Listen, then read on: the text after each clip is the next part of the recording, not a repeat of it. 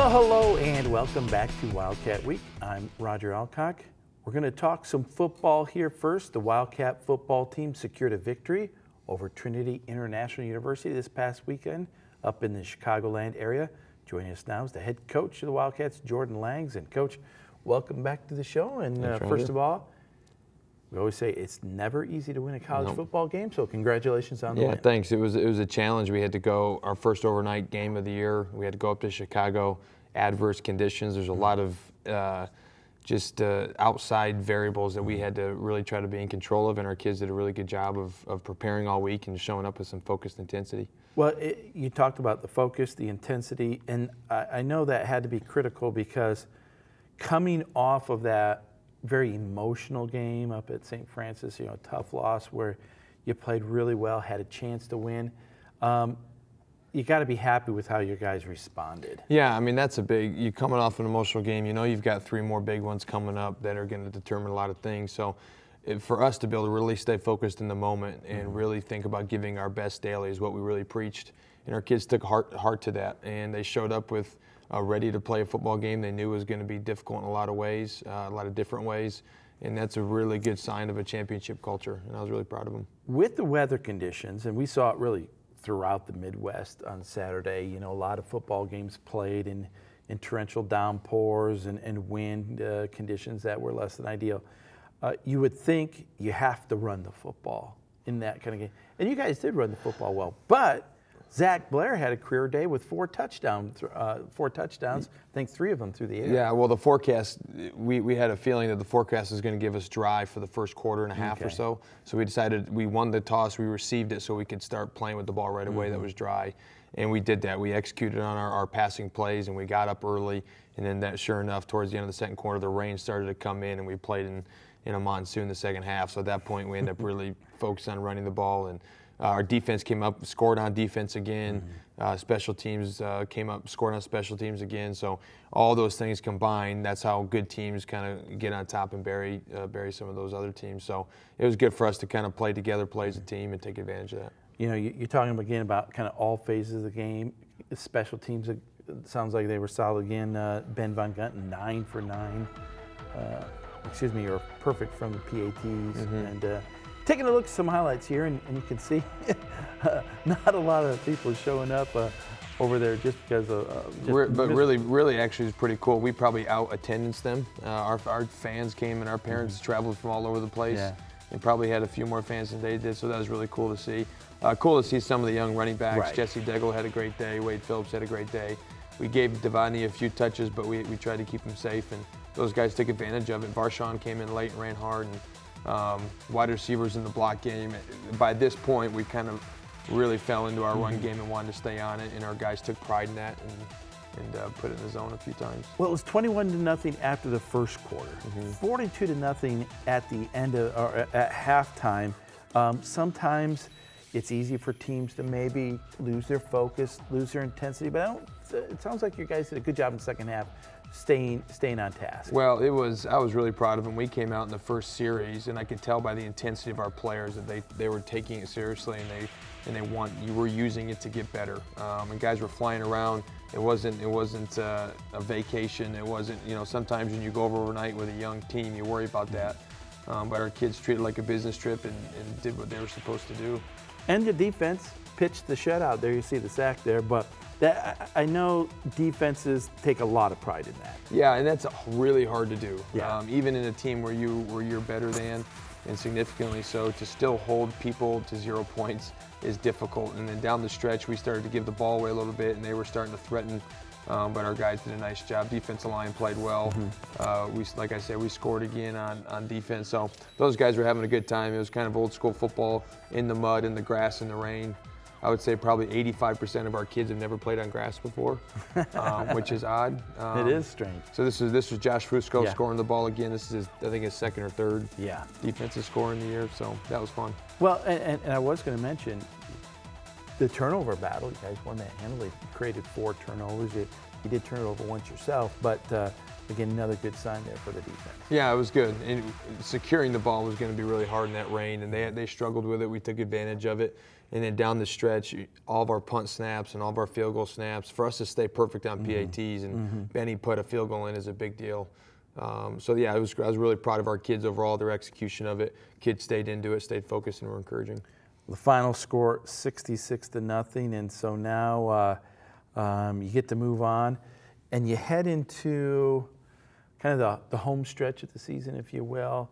Boy, it doesn't look to be like an easy home stretch. No, not at all. Siena Heights at home, Marion at home, and then Concordia on the road. Three of the best teams in the conference. Yeah, it's a formidable task coming up, but it's an attainable one. We show what we were made of and what our best is versus Fort Wayne up there. So Siena, Marion, and Concordia are going to be very similar teams. And with Siena beating St. Francis this past weekend, we are now in control of our destiny in the playoff picture and in the conference picture. So we're really focused on what it takes each week to win and understanding how that can add to our long-term goal. When you look at Siena Heights, is there a key to coming up with a W against that team, or what's their strength and what do you have to stop? They are an elite defensive team, and they put their whole team on the back of their defense, and that's how they beat St. Francis. They'll eliminate possessions on offense. They'll slow it down. They're good in the run game. They're elite on defense. They're solid on special teams, and they're gonna be okay winning games 14-10. And they've done that all year long and consistently. It's not a fluke. It's who they are. So we're gonna have to stay on schedule. We got to take advantage of our offensive possessions because they'll be limited. And then defensively, we got to stop their run game, and that's going to be important. And then stay positive on special teams and not eliminate negative plays. All right. Well, Coach, once again, congratulations on the victory and another one in the conference, or a crossover game at least. But, boy, good luck down the stretch here. Yeah, it'll be fun. All right. As we mentioned, the Wildcat football team will be back home November the 2nd as they take on Siena Heights. That game is a noon kickoff at Wildcat Stadium.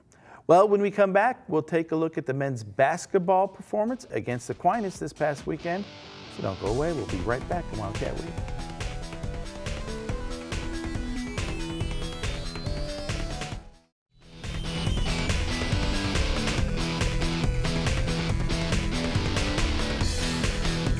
And welcome back to Wildcat Week.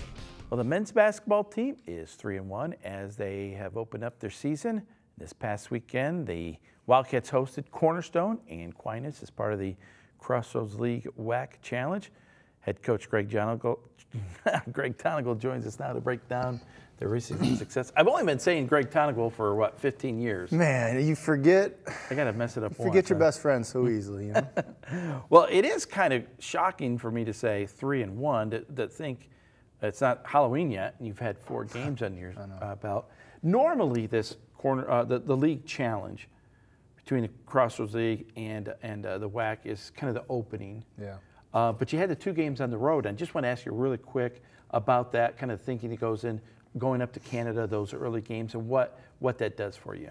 Yeah, it was an awesome trip. Our guys labeled that as one of the best trips we've taken. It was just unique, going to a foreign country, going to Niagara Falls, spending time in Toronto. So it afforded us this time to get together and build team, because so much of the basketball statistics are driven through relationships. And when you can get away and you can just be together and you can really pursue something bigger than yourself, I think you see it play out over time. So that's what that trip was for. It was obviously we were going to get some games and some on-court experience, which was pivotal for us, because we played some good teams up there, 2 really high-level teams. But at the same time, we grew as a team and we began to gel together faster than we would have.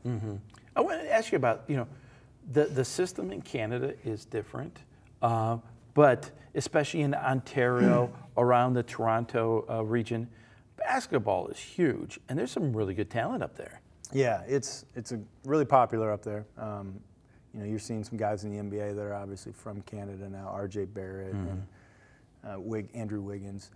So it's popular, but there's a great amount of athleticism is what we ran into. I mean, we played some athletes, and we played FIBA rules, which one of the major changes, 24-second shot clock. So by the time we got it across, got pressured, it was time to take a shot. Yeah. And that was a little shock to the system. But I think it gave us a sense of urgency coming back. Like, we gotta tidy up some things offensively if we're going to compete. And when we came home, we were ready to play. I think what you saw when we tipped up versus Cornerstone. Yeah, we're going to see some highlights here in just a second of the Aquinas game, and we'll talk about that. But really quick, in the Cornerstone matchup before this, you guys were on fire offensively. But what I thought was even more impressive and what translated or followed through into the Aquinas game is how you guys played defensively. You have to be happy with that defensive effort. Yeah, I would say right now our defense is on par or slightly ahead of our offense, which is pretty rare this time of year. Usually it's the other way around, but it starts up front with our guards. We've got a good amount of quickness, and our ability to pressure the ball starts everything. And Isaiah Payton did a great job in this Aquinas game, picking up early, pressuring, and Noah Smith is another guard that's got that capability also. You scored 94 against Cornerstone, and that was maybe the marquee matchup, maybe in some regards, because they're a perennial national championship contender, and we've played them so many times over the years, and it's been a great matchup. So I don't know if there was a letdown at all in the second game, but Aquinas, very physical team, and they did kind of slow it down, at least initially, on you guys, and it was a different ball game. Yeah, I mean, the night before they had Spring Arbor on the ropes. They lost by just a couple to the national champions. And we knew coming in they were going to play us like that also. So they played physical. They tried to take you out of rhythm. In the first half they did. I thought they played harder than us in the first half. We didn't have that same look that we came out against Cornerstone. Well, let's talk more about this game. And you saw Kyle Mangus find a Noah Smith there. But in this game, Kyle had 20 to follow up on his 29 from the night before. But in the first game, he almost had a triple-double. But really good job. I think Kyle leading the way and sharing the basketball. Great movement and passing. And then, speaking of defense, I really like this Noah Smith, what he does for you guys defensively. Noah's a special kid. He's got a very high basketball IQ. He's always one step ahead, whether that's on the offensive end or on the defensive end. And you're going to see a lot more Noah in the future. Well, sometimes, I don't know, Noah had maybe, 12 points in this Aquinas game, but you don't have to score a lot to make a contribution. If you can lead a team defensively, those kind of guys are incredibly invaluable. Yeah, and we constantly preach defense, but when you get a kid who comes in who really values that, and that's kind of his basketball identity, pretty pleased with that. Another thing I wanted to ask was about your bench. We just saw Michael Thompson, the third, get the layup there. We know what Kyle is going to do, and I think Seth has certainly taken a step up, but your bench was solid throughout. I think you went, 11 deep against Cornerstone, and everyone contributed. Yeah, 11 deep in meaningful minutes, says a lot, and we want to continue to be deep and continue to give guys opportunities to earn more playing time. What an assist that was, I think, from Trevor Harrell to Michael Thompson, the third, going down the floor, but a great play. But I loved it when Trevor came in, did a great job running the team and just picking up where the other guys left off. Trevor did a great job, and he's a senior. Trust him. He really does put in the work and the preparation every single day. He's got the respect of his teammates, so it was great to see him get out there and make some plays. There he is once again with the penetration and left it there for Luke Stevens. Haven't talked much about Seth Maxwell, but he looks stronger. He looks more confident. I would definitely agree with that. And I think the weight room gave him the confidence. He spent a lot of time this summer putting on weight, building that strength, because he was stepping into a new role this year. And I think he knew that, and he's prepared himself well. Another thing my partner during the broadcast, Perry Frank, mentioned a couple times we saw, you guys had a four-guard offense with maybe a small forward, Jonathan Ponzu, in there. And you went small at times, but you've got some options, and you can go a variety of different ways. Yeah, and we're still figuring that out. We're trying a lot of different combinations, and maybe it will be a situation where certain games call for us to go small, certain games call for us to go big, but I do like the versatility that we have with this team. So with the wins, you guys are 3-1. You have a week to prepare for the Caleb Dimmick Memorial Tournament, and you put together a whale of a schedule because another top 20 team comes to town in Union. Of course, they won a national championship just a couple years ago. So Friday night, Union, a very good team. I would assume, knowing Union, they're going to be athletic. They're going to get up and down the floor. Another test for you guys. Yeah, absolutely. We love playing good teams early on. We want to get exposed because it's going to help us in practice. But Lincoln, I'm going to tell you, this team on Saturday is really good. They're formerly a JUCO program who won national championships and has since transitioned into the NAI, and they are the real deal. So, back-to-back tough games this weekend. Well, honestly, I had it in my notes, but like Lincoln College, I wasn't really familiar with it. There used to be Lincoln Christian, I think, in Illinois, or Lincoln Memorial down in Tennessee, and I knew it wasn't either one of those two teams. But, of course, that's always a special weekend anyways. It's good to see Dave and Kristen back in town and to remember the legacy of Caleb Dimmick.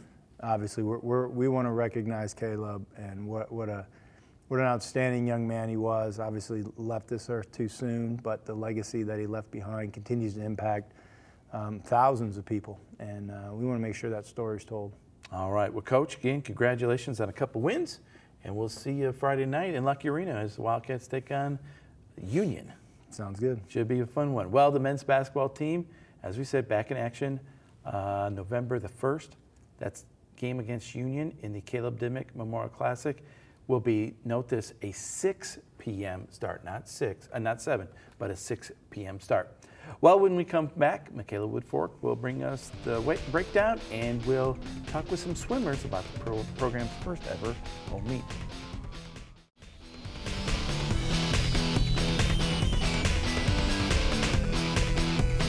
And welcome back to Wildcat Week. Now we send it over to Mikala Woodfork with this week's breakdown. Thanks, Roger. The football team went up against Trinity International down in Illinois. They came back home with an amazing 66-0 victory over them. The volleyball team is still going strong.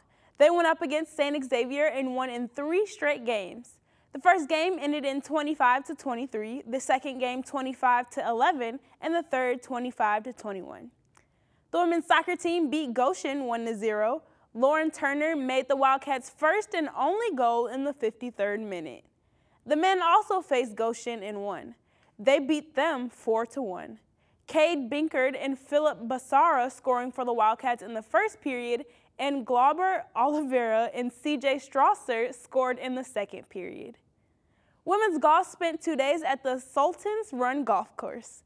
They started day 1 in first place and kept that standing all the way until the end of day 2. This was their second straight win. And finally, the men's basketball team has been doing great as they beat Aquinas College. The first half of the game ended closely with the Wildcats up by 9, but whatever Coach Tonagel said to them in the locker room sure gave them a kick in the butt. They came back second half dominating and ended up winning 93-66. Well, that's all I have for you this week for the breakdown. Back to you, Roger. Well, thank you so much, Mikala. The Wildcat swimming team hosted their first home meet ever this past weekend. Joining us now from the team is Lindsey Schroeder. Excuse me, Lindsey. And I'm going to get it right the first time. Natalie Vasilakos. Yeah, close. Hey. Close enough, right? Say it for us. Vasilakos. Very Greek, I'm assuming. Yes, very. Awesome. All right. Well, as we said, the first swim meet ever at home this last Friday. But first, I want to get a chance to know you guys. So I'll start with you, Natalie. Just kind of tell us where you're from, maybe what you're studying, how'd you hear about IW, and what do you swim? Well, I'm Natalie Vasilakos, and I'm from Newport Richey, Florida, so pretty far away from IWU. I heard about it through like some friends and everything, and I heard you guys were having a swim team because it's fairly new. And here I'm studying criminal justice and psychology, so I'm a double major. So criminal justice, psychology, do you have maybe a career path in mind or something you'd like to do someday with that? I'm also pursuing a child advocacy certificate, so hopefully something with like children and helping in that area. Awesome. What about you, Lindsey? Where do you hail from? Yep, so I'm from Winchester, Indiana, about an hour away from here. And I'm studying exercise science, and I swim 100 fly and like the sprint freeze. So I know a little bit about your story, Lindsey, in that Winchester, I don't believe, has a high school swim team, does it? No. So, and that's one of the things about swimming. We know about swimmers. They're really dedicated to their sport, and they'll find a way to find a pool and get laps and stuff like that. So how did you navigate that through high school? Yeah, so I was like the swim team, and my mom was my coach. So we just traveled to Muncie Burris. Okay. And I swam with them, but for Winchester. When I went to meets, I would be representing my high school. And you probably with your parents logged incredible hours and miles when you were younger, going to clubs and things like that. Yes, yep, because we drove to Muncie, which is about 45 minutes away from my house. So. Natalie, I was going to ask you, I know of talking to other swimmers who are from Florida, Hallie Hunt's from Florida, and it's more common down in Florida to be swimming outdoors in outdoor pools, and up here, of course, you're almost you're exclusively indoors, but little differences in different parts of the country, aren't there? Yeah, I definitely had to adapt to swimming indoors. Like we have one indoor pool close to me, and it's like a big deal when we get to go swim at the indoor pool. So coming here and like all the pools are indoors, I'm like, oh my goodness, where's the sun? You know what I mean? I definitely lost my tan and everything, but yeah. Let me ask you guys, I'll ask you both though, third year of the program, every meet has been on the road, right? You've been going. What was it like though to finally say, hey, we get to swim at home in front of some of our friends and some of our fans, and we'll take a look at some of the footage from that. But it had to be fun to be at home in front of some of your friends and family and stuff. Oh, like it was that. crazy. Yeah, it was just such a surreal. Oh, go ahead. No, I just didn't even feel like I was there. I was like, really? This is happening right now? Yeah, it was such a surreal moment just because I felt like we've talked about it for so long, and it's always been like a goal, and then just to be there and we're like, oh my gosh, this is where we practice, and now we get to like swim meet and compete here, so yeah. And we actually had, I think, 400 people show up, added some seats and things Yeah. like that, so Yeah. that was a lot of fun. You know, swimming, Lindsey talked a little bit about this, a bit of an individual sport, but still within the team structure. And it's one of those things where, you know, everyone's aware of their personal times and they have personal goals and things like that. But at the same time, you know, you're trying to score points for your team and things like that. But it does take someone who really is motivated, like internally a lot, doesn't it? Yeah, for sure. What keeps you motivated with swimming? Because it's insane amount of yardage and things like that. Oh gosh, just knowing, probably just trying to like stay focused and keep pushing towards the end goal, which is obviously to make a national cut. So I just keep thinking about what can I do better now and earlier so I can meet that end goal. And kind of similar, I would think, when we talk to, let's say, Coach Foss in cross country. It's so early in the season. Times are important, but that's not the important thing. The important thing is how are you progressing, how are you building for 3-4 months down the road to be peaking at the right time of the year. Right. It takes a lot of patience, Yeah. I would think. And so Yeah. let me ask you this, Natalie. Your season is really long. Yeah. You have meets in the fall. You have a big meet up in Grand Rapids, Michigan, where that time becomes a little bit more important there. But what do you do? Then you have the break during Christmas. So you go home. You have to do things in the pool on your own, I'm assuming. Yeah. I just kind of think of it because you can't really look at the big picture because then you'll get overwhelmed. And there's like bumps through everything. There's like highs and lows. And I just kind of take it one day at a time. Like every single day in the pool is a new day because you're not always going to do your best times in practice or at meets, and there's always going to be like challenge that you come across. So I just think like coming into each day like with a new perspective and a positive attitude. If you don't have a positive attitude and you don't want to be there, then it just makes everything so much harder. You have to, and some days you don't want to be there, and you just have to convince yourself that future goal and just look ahead, but also like stay in the moment of where you are. So obviously, getting to nationals is a goal. Yeah. I think for everyone. So you can either qualify as an individual or on relay. On a so relay. Yeah. Relay's got to be a lot of fun though too. Yeah, those are really fun. What relays do you swim in? I am a distance swimmer, so I think the 8 free relay is about where I do the, yeah. Do you swim the mile? I do. I swim the mile, the 500, and then the 200 is a treat because it's, yeah. It's the shortest. Lindsey, would you ever want to swim a mile? Oh, absolutely not. I don't goodness. think I ever have. But how important is that for the team to have people who will go out there and swim that? Because it's pretty intense, isn't it? Yeah. Yeah. I just think it's more honestly it's a mental game. Like anyone could do it, but it's just learning how to stay focused. Like for me, I honestly like do math in my head. Oh, so yeah. I look at clocks and I do the splits in my head just to keep me present in the moment. Because if you wander off, like your mind wanders off, then you won't be able to like push yourself to your best ability. Yeah. Well, I admire you for doing it.